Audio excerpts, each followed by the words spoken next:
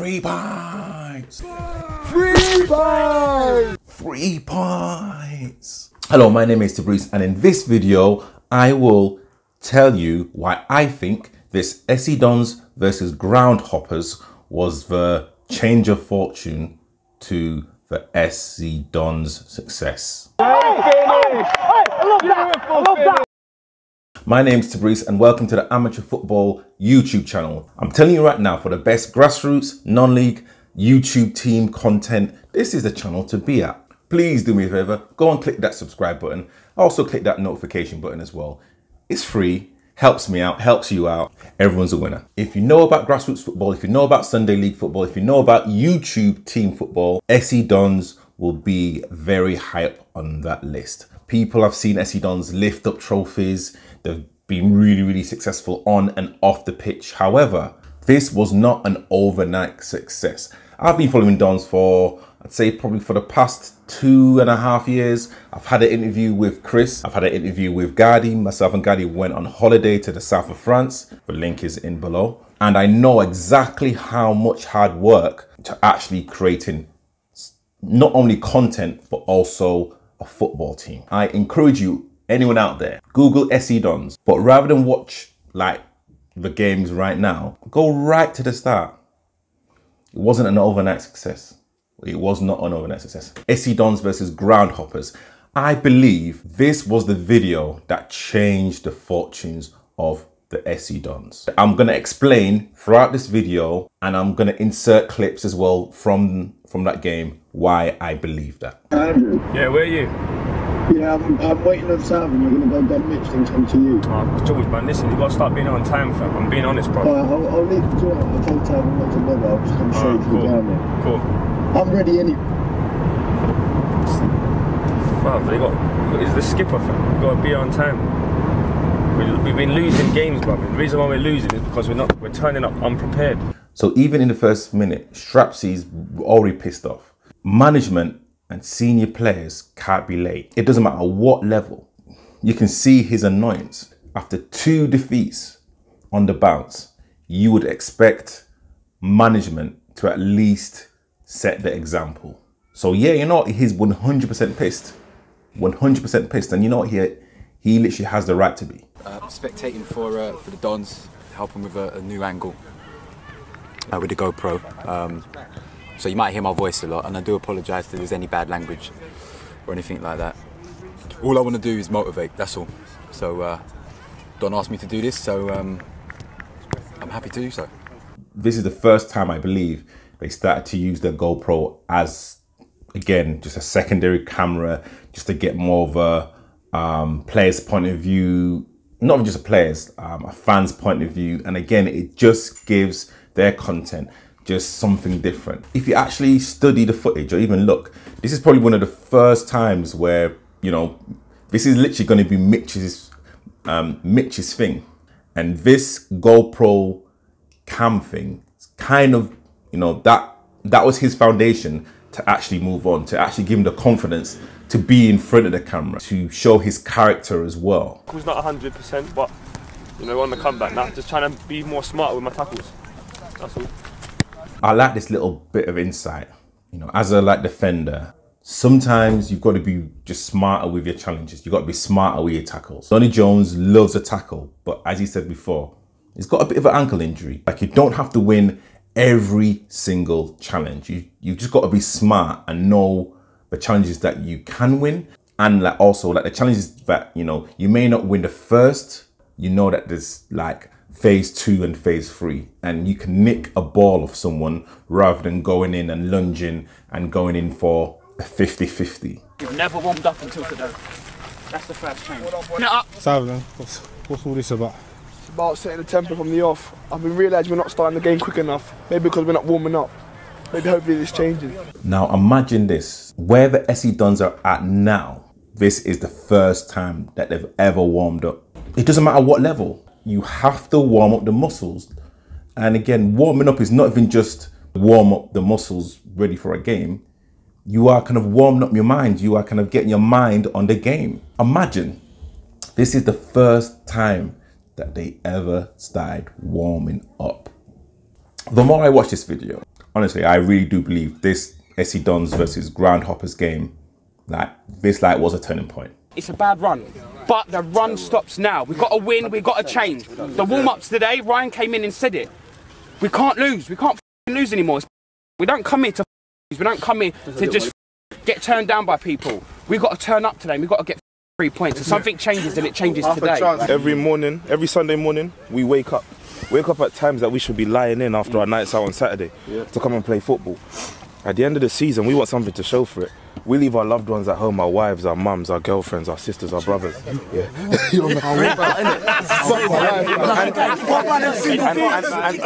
And come May, if you ain't got no silverware to show for it, the whole world is going to be laughing at you guys. Do you want to be laughed at in May? No. I said, do you want to be laughed at in May? All right, so Dons on 3. Let's go. 1, 2, 3. Dons! Let's go. 100%. Hey, Flips, they're getting married. What are you doing now? Seriously, I'm coming here. I said my wife, my kids. I said, oh my God. I've got to turn up now. My kids have been worried. I even got kids. To be honest, I've got really nothing more to say. I mean, Palmer said it. Flip said it. There's no reason for them to lose this game. They've done everything right. A big shout out to this legend. His name is Josh. He comes down to watch us each week. We didn't have a lino, and he said, you know what? I'm going to do it because I'll do what Dons do. So big up you. Big shout out to like Josh. People like him who were there from the start. Like the Dons were kind of getting like a few people coming down. And this guy came down every week. And for him to help out the Dons, or not just to help out the Dons, just to help out a team that he supports and loves. I'm saying that just shows absolute commitment. Scouts from the Finnish Premier League club. I used to play for them, look, VPS. VPS, yeah. Okay. And you see already with the GoPro, you can see the interaction. And again, hey, like, you get supporters come down and watch, and it's kind of also their like time to actually say what they think about the Dons. And in that clip right there, you've just seen Finnish Premier League. It doesn't mean anything. It's actually a dangerous scoreline because 1 goal back from them and they're straight back in the game, so we need more. But here's our man King. Now listen, what a great start to his Dons career he's certainly had. He's looking real sharp. Oh, this player King, he's oh boy, I mean, what a player. What a player. If you actually watch King play, yes. I just want to tell you. I'm filming. You're not. I'm filming. You're not. So what's that up there? A camera to take a picture. No, I'm actually filming. Yes. See you later. Bye. Bye. Bye. Close the door. King just oozes class. Like how he glides past players. When King is on song, it's honestly, he's unplayable. Just how he glides past players. His kind of acceleration, like he may not even look fast, but when he's got the ball at his feet, and once he shifts, and then once he's going, you're not gonna catch it. If I'm right, he's only I think 19 years old. He slapped it back to me. 1 touch pass from me, 1 touch pass from Nathan Palmer. This is fantastic from the Dons, guys. Drone footage, it just adds a different dimension to football content. The Dons right now don't use a lot of drone footage, but it just shows things that can be done. Look at this. Somebody come look at this. Easy, Kevin, huh? Look at this.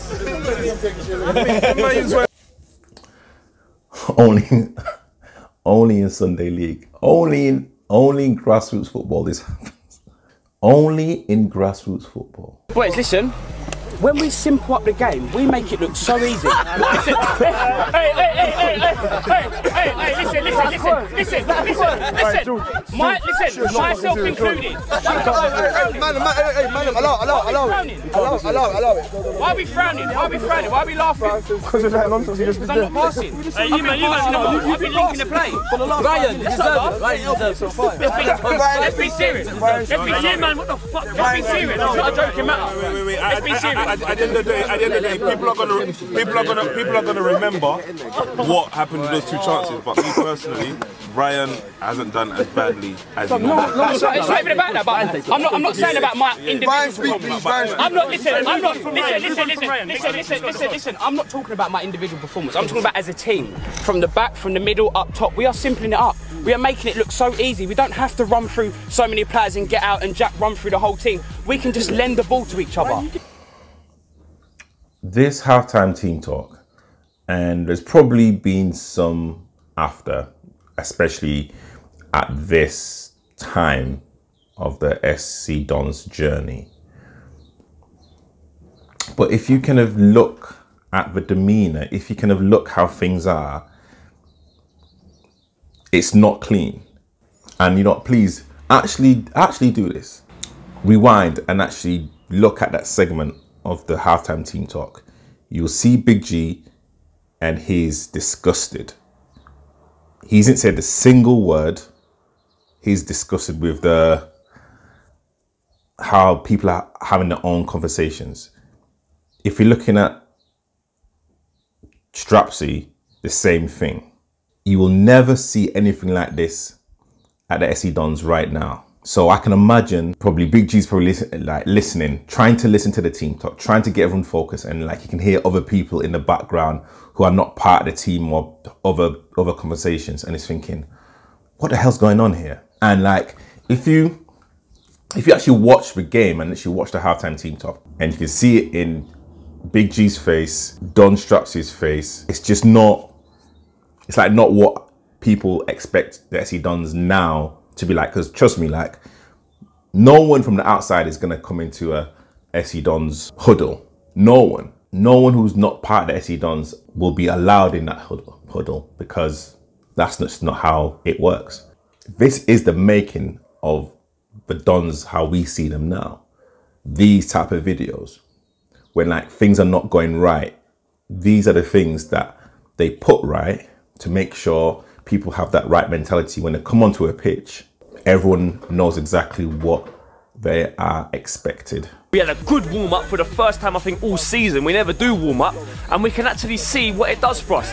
Donny Jones has said because of the warm-up, because of the preparation, things are just going so much better. Please do not underestimate how important it is at whatever level to get your body and mind ready. It doesn't matter who you're playing. It doesn't matter what you're doing. If you prepare in the right way, you have more of an opportunity and more of a chance to do things right. This actually caused us a bit of confusion, guys, I'll let you know. We started the game with a 3-5-2. When we made these substitutions, we switched from a 3-5-2 to a 4-5-1. However, not everyone was actually aware of this, so it caused a little bit of confusion.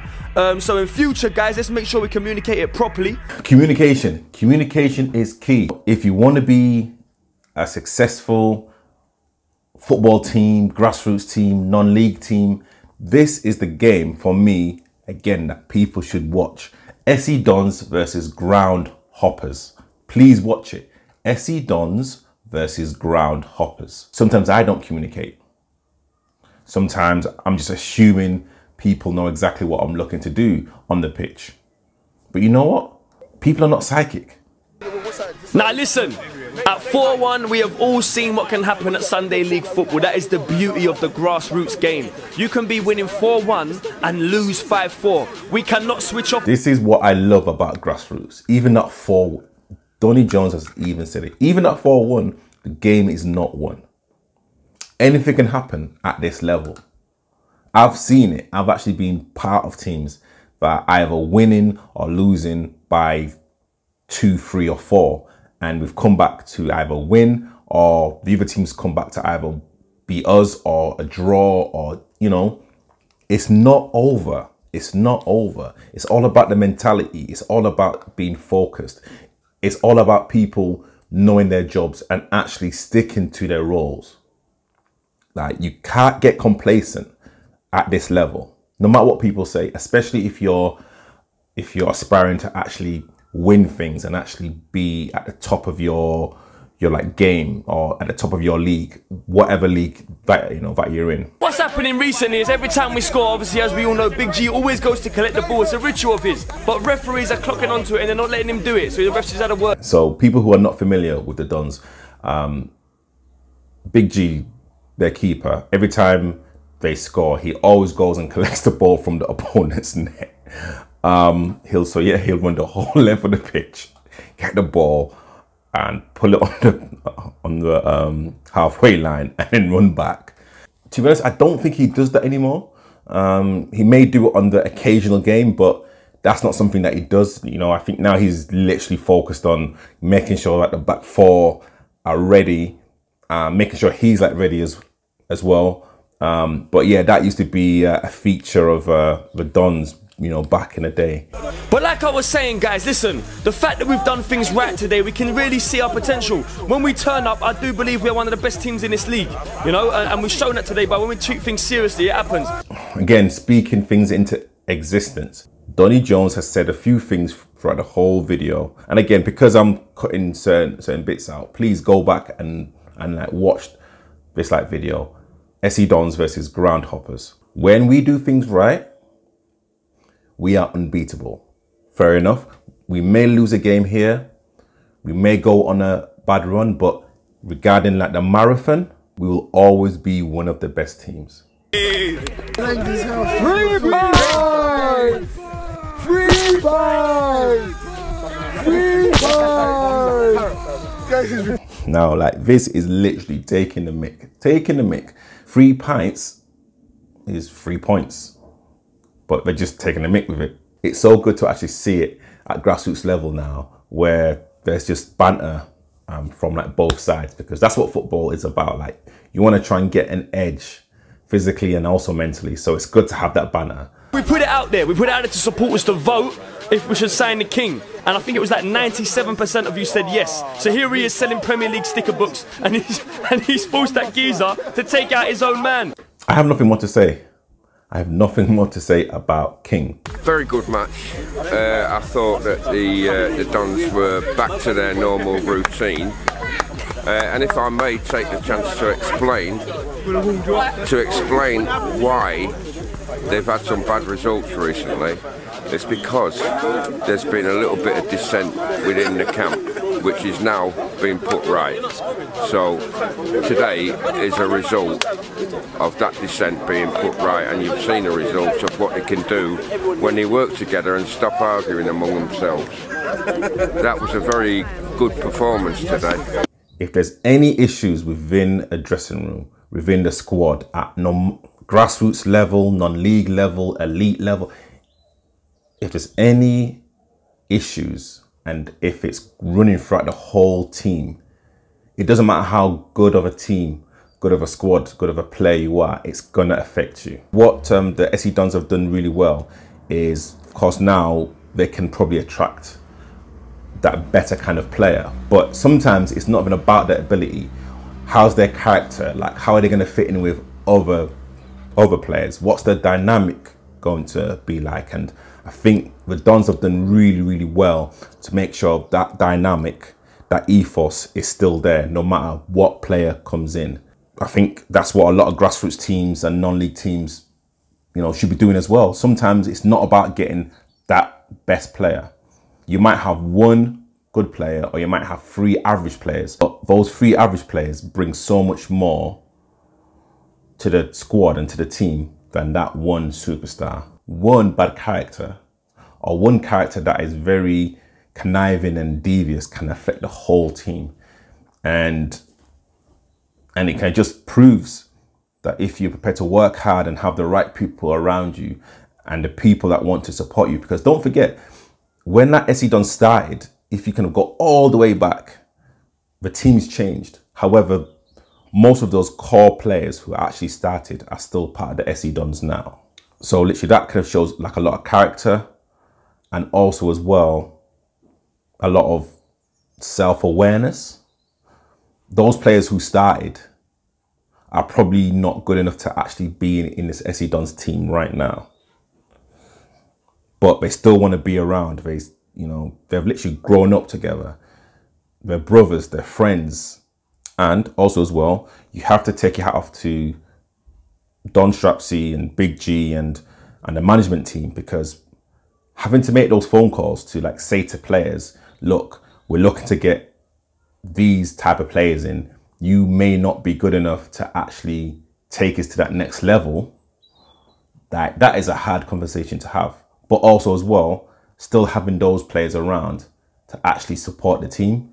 It's honestly, like, that is a hard thing, and I think that's what like the Dons have done really well, because, you know, I've like been in teams, and I know teams like where a player or two literally leaves the club and it's just been awful, backbiting, and, you know, they say stuff about the team, the manager, and, you know, it's just not nice, and that friendship, that relationship has just gone down the pan.